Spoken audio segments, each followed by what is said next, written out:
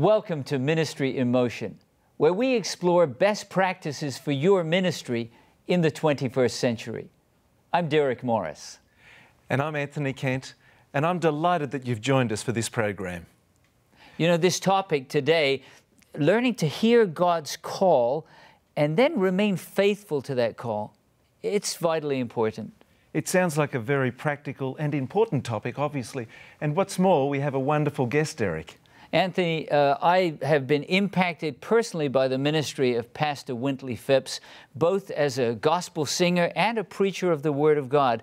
And we'll learn some practical lessons as we listen to him today. And he's a great example of one who has stayed focused and faithful in ministry as well. That's right. Sometimes even in our own ministries, there are rabbits that we could chase after that would distract us from what God is really calling us to do. And I think as Wintley explores his own journey, shares lessons with us, it's going to be very helpful to pastors around the world. Fantastic, Derek. Looking forward to it. And we're glad that you joined us for this important program today on Ministry in Motion. Hearing the call of God and then remaining faithful to that call, that you can be all that God is calling you to be. We invite you to stay with us on Ministry in Motion. We'll be right back.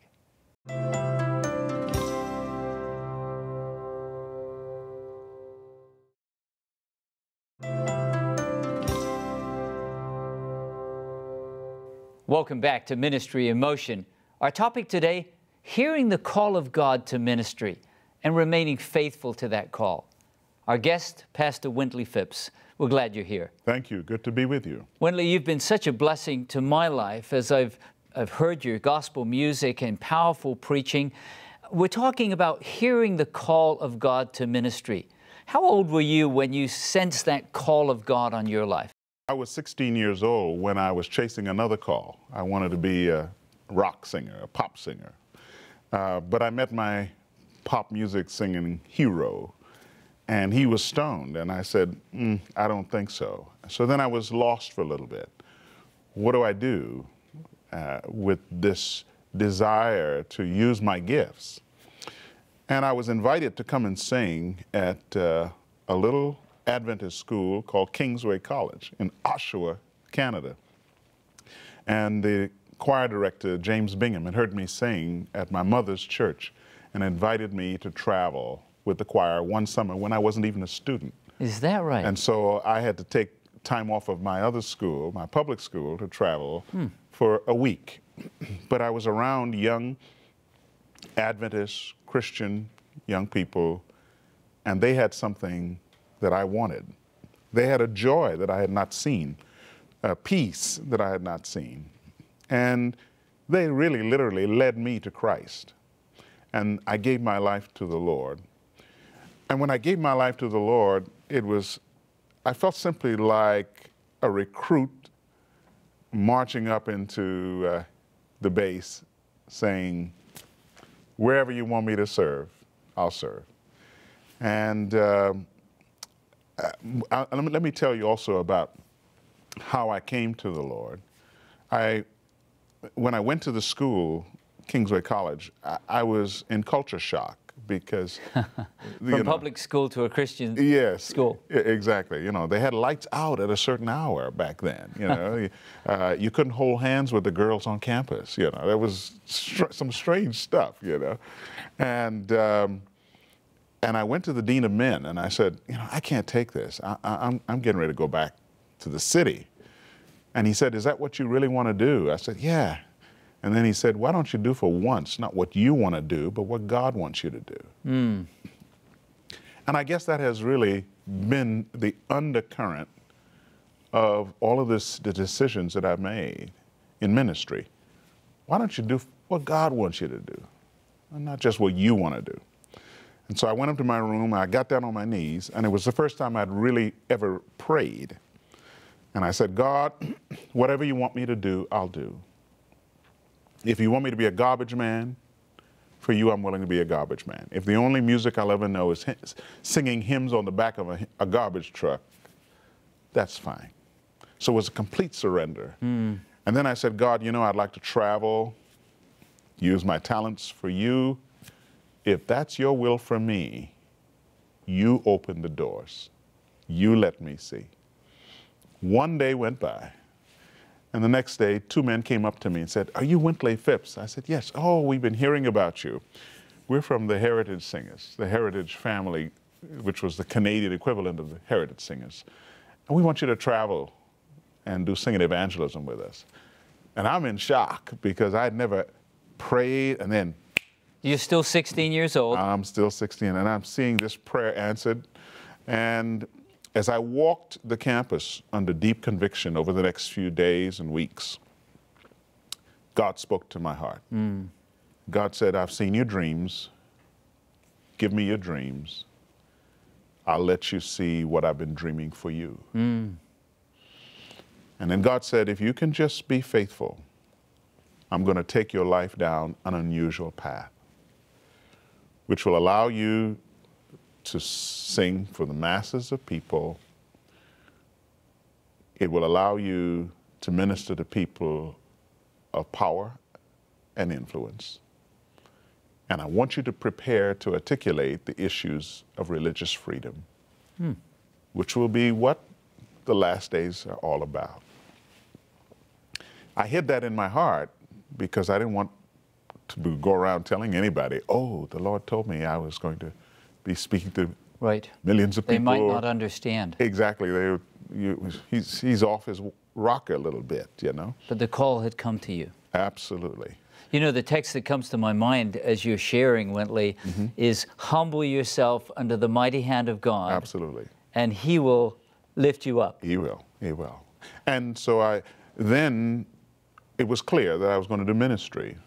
So I began looking around for where would I go to prepare for ministry. And I heard about a little school in Huntsville, Alabama called Oakwood College then, Oakwood University. Hitched a ride with a friend of mine, and I'd never seen the place before. But when I got there, again, it was confirmed, this is where you need to be. And I went to the registrar. I said, "You know, I didn't apply, but I really want to register." She said, "This is strange." I said, "I got $300. She said, $300? It costs $533 to get in." And then she said, "What did you say your name was again?" I said, "My name is Wintley Phipps." She said, "Wintley?" She says, "Hold on a minute." She went to the back and she came out with a ledger card. Back then, no computers, ledger card. Right. Yeah, and said, "This is funny. There's a ledger card here with your name on it with a credit of $633, all that you need to get in." Again, so God just, every step I took, he just kept providing and showing that he wanted me to be in ministry. So that gave a supernatural confirmation. Absolutely. Because this money just came from a unsolicited donor. Unsolicited. But a confirmation to you that that conviction you were feeling in your heart wasn't just your dream or wishful thinking. Absolutely. And God has always done that since then. When I was a student at Oakwood, you're talking about the lessons that I learned that really have provided the foundation for all of the success God has allowed me to have in ministry. We'll talk a little more about the experience at Oakwood, but we've got one principle here. You notice God is at work and you surrender to him. Absolutely. You humble yourself and bring your dreams into alignment with his dreams. Absolutely. And God's going to show his mighty power, isn't he? Yes, he will. Perhaps you're sensing a call to ministry, maybe as a full-time pastor or a lay leader in your congregation. Notice God's working. And stay with us for Ministry in Motion. We'll look at some other practical insights that will help you not only to hear God's call, but to be faithful to his call throughout your ministry. We'll be right back with Ministry in Motion.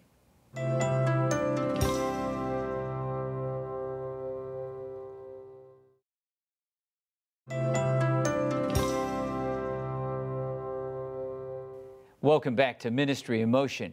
We're talking about hearing God's call, and Pastor Wintley Phipps, you've shared the conviction that came to you even at 16 years of age, that God had a great plan. How did you hear God leading you once you got to Oakwood College? Well, when I got to Oakwood, it was a very important step because it was a step of faith, and not realizing I would meet my wife there, and I would learn some very important lessons about ministry there, and in some very subtle ways. Probably one of the greatest lessons I learned that has provided the foundation for a lot of, almost all of the successes I've had in ministry, in music and preaching ministry. One day, Elder E.E. Cleveland came down from the General Conference to preach. And I know him as a powerful preacher of the Word of God. Preacher. And so I'm 17, 18 years old. We're students. And this great man of God has come to preach. And as they were introducing him, my eyes focused on him during the introduction. Mm-hmm. And he sat there with his eyes closed and his hand on his chin, and he just was rocking back and forth and patting his feet, big feet. And I kept just observing that. And then when he got up to preach, he soared. And I deduced, maybe his soaring probably had something to do with his pre-flight checklist. All right. So when they would ask me to sing or speak, I was still a kid. While they were introducing me, I would put my hand on my chin, and I'd close my eyes, and I'd rock back and forth, and I'd pat my little feet. Little did I realize I was learning how to go to the mountain before you go to the multitude. So that when you come down off the mountain in ministry, your face is shining. There is an aura, there's a sense, there's a presence that you've been with God in the mountain. And consequently, and then I had another experience. One of the first sermons I ever preached was in Nashville, Tennessee. And I remember it was the first time I sensed the anointing of God. When I came down off of the rostrum, I felt like God had put his arm around my shoulder and was accompanying me down off of the rostrum. There was an amazing sense of warmth. And once you've had that experience, you can't go back. You cannot go back. But not only can you not go back, but I made that what I wanted to be the cornerstone of my ministry, people sensing the presence of God. So no longer, and still, I don't want to be known for the person who can sing the highest or hold the longest note or sing the lowest note, or none of those things are important to me. When I come down off the rostrum, it is my earnest prayer that the people who have been there in these moments of ministry are walking away saying, did not our hearts burn within us? Yes. We sense the presence of God here today. And that's not something you can control in ministry. That's something you need God to bless you with. Right. And it's often dependent upon your walk with God at that moment, your conduct as well.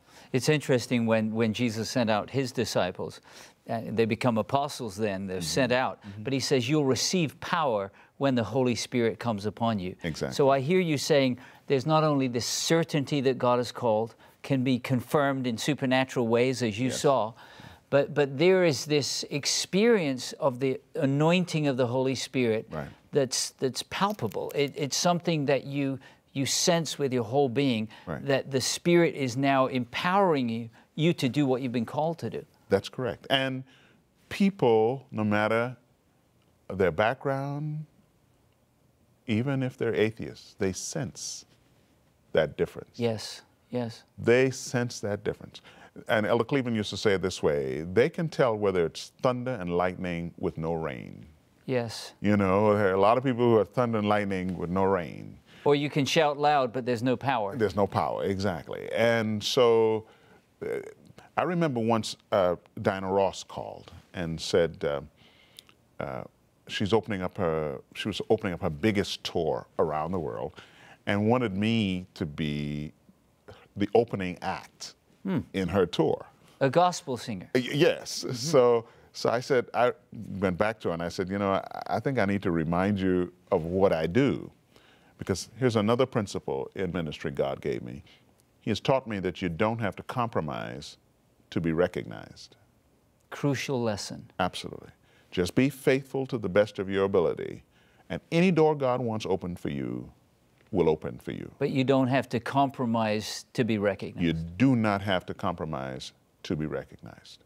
And so here Diana Ross calls and says, I want you to open up my biggest tour. And so I said, you know, hey, wait a minute. I don't do Baby, Let's Get Together. You know, I only do music that honors and glorifies God. The tour didn't work out. And the gentleman who married her, who we were dear friends, called me one day from England, from the Isle of Man, and said, I had dinner with Diana and her husband last night, and she said she was trying to get you to tour with her, and it doesn't look like it's possible, and she's really disappointed.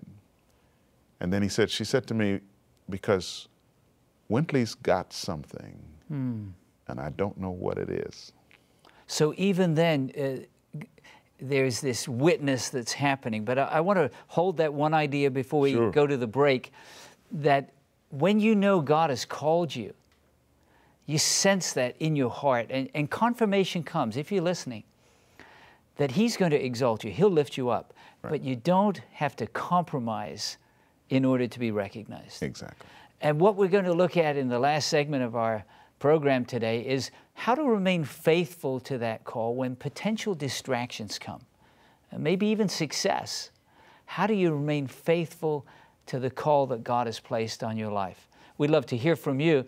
You can write to us at feedback@ministryinmotion.tv, your own journey in ministry. But we'll learn some more lessons from Pastor Wintley Phipps when we come back. Stay tuned for Ministry in Motion.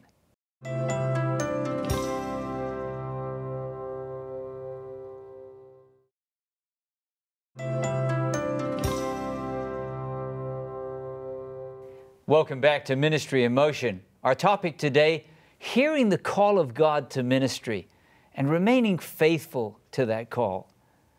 Joining us for this segment, our co-host, Anthony Kent. Thanks, Derek. And Pastor Wintley Phipps. It's been an amazing conversation. Well, thank you. Great to be I want to with talk in this last section together about remaining true to the call, faithful to the call. You've had many potential distractions, but you talked about a call when you were 16, supernatural confirmation of that, the anointing of God that you've sensed in your ministry and leading you in providential ways.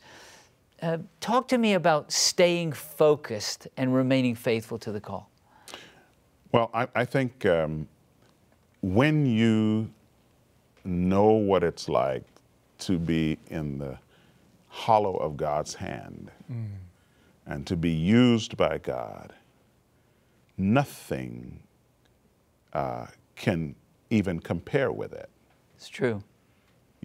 When you know what it's like to be, as one of my heroes, Mother Teresa, said, and she was an amazing human being, and it was my honor to sing Amazing Grace for her before she died.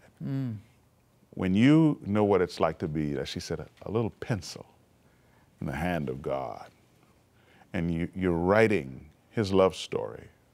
Beautiful. It is, nothing compares with it. And so yes, you can do a lot of other good things, but you don't want to ever lose that. Jokingly, I tell people one of the things that propels me is a dream that I carry in my heart. That one day I will be in heaven, working on my mansion with my holy hammer. And I'll hear a knock on the door. When I open it, Jesus will be standing there, clothed in light, crown of glory on His head. And he'll say to me, my son, I'm about to go to some parts of my universe where they've never seen a child from earth who has been redeemed. And I want you to come go with me. Amen. Oh, and by the way, I want you to sing just before I speak. Now, what would compare with that? That's what I'm saying. You may laugh if you want to, but that's my dream, you know, and that's what keeps me focused, because there's no Grammy that can pull me away from that dream. There's no Oscar. There's no wealth. There is nothing. There is no meeting, and no famous person I could meet. There is nothing. I would rather be impoverished and have that dream be a reality one day than anything. So you ask, how do I stay focused in ministry? It may sound strange. That's my dream. You know, the text that came to my mind, fixing your eyes on Jesus, Yes. the author and the perfecter of our faith. Exactly. So has that kept you preaching, doing pastoral ministry as well as a global ministry? Well, also when you know that you've been called to preach, you can go from church to church and sit and listen to other people preach, but there's something within you that just cries out to do it. And so, yes, I am the president of the U.S. Dream Academy. It's an organization that tutors and mentors children whose parents are incarcerated all across the United States. Yes, I have a recording career. Yes, I have a concert career. But I got to get up and go to church someplace. I might as well preach when I get there if they want me to. You've been called to. Yeah, exactly. And you've got a message to share. Yes, and listen, even though you're called to, people have to open their pulpits to you. That's right. For you to exercise the call. And so just because, I guess you can go preach on the street corner and get a permit or something. But yes, I've been blessed with congregations who said, we understand the unique calling on your life, and we want you to anchor your ministry here at this church. Where I am now in Palm Bay, Florida, I'm the pastor of the Palm Bay Seventh-day Adventist Church. I have an associate pastor who handles the day-to-day administration of the church and speaks when I'm not there. But it gives me, one of my heroes was Jesse Jackson, and I learned a lot of lessons from him. One of the things he said, I was telling him about artists who were doing secular music and then doing religious music and then doing secular music. And he said, yeah, Phipps, yes, that's interesting. He said, but you can't ride two horses in the same race. Yeah. So I picked my horse. And you've been a local pastor for 30 years. 35, 36 Preaching the years. Word of God. Yeah, absolutely. And it's Anthony, been a any joy. thoughts come to your mind as we... Sure. You know, Pastor Phipps, just listening to your story, it sounds as though you've experienced ministry, the fullness of ministry. Yeah. And you're not going to turn back. Yeah. You've tasted it, and anything else is a poor alternative. Yeah, it is. It is. It's the difference between drinking an orange drink and 100%. Yeah. There's just a natural sweetness that I enjoy in serving the Lord, that anything else will pale in significance. But then I've got my mind on a world that's to come. On the go. A world that's to come. And I realize this is just temporary. Yes. Yeah. You know. But you keep tasting and seeing that the Lord is good. Absolutely. And you know, that's how you can keep your ministry fresh. You keep experiencing the joy of ministry in your life, tasting and seeing that the Lord is good. And you remember how He called you, how He confirmed that in supernatural ways. We could each give testimony of that. And how you've sensed His anointing upon your life.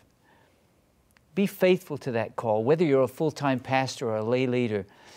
and be all that God is calling you to be. We're glad you joined us for Ministry in Motion today. You can go to our website at ministryinmotion.tv. You can watch this whole program again or many other programs in this series. We'd like to hear from you. You can also write to us at feedback@ministryinmotion.tv. Perhaps your call and how God has been leading in your life. Until next time, may God bless you in your ministry for Him. We're glad you joined us for Ministry in Motion.